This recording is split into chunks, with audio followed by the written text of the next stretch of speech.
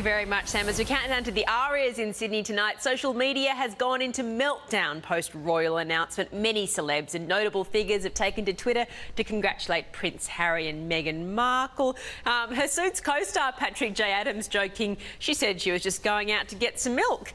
Lily Allen was short and sweet. Congrats, Harry and Meghan. Little Britain star David Walliams saying, "And I thought Prince Harry was going to propose to me." Sorry, David.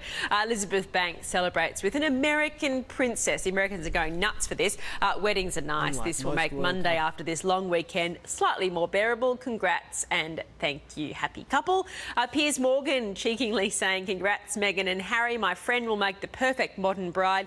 P.S. Do I get an invite at Meghan Markle? We shall see." Actress Miranda Hart came up with, "Yes, very funny. I have a lot in common with her. Actress name begins with M. No, that's about it."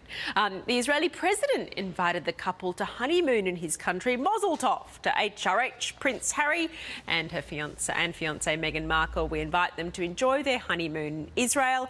And the Canadian Prime Minister Justin Trudeau gave his congratulations in English and, of course, the language of love, which Brett's can translate for us. Finally, the British PM saying, "I would like to offer my very warmest congratulations to His Royal Highness Prince Harry and Meghan Markle upon their engagement." Very proper and very exciting. Guys, back to you. Yeah.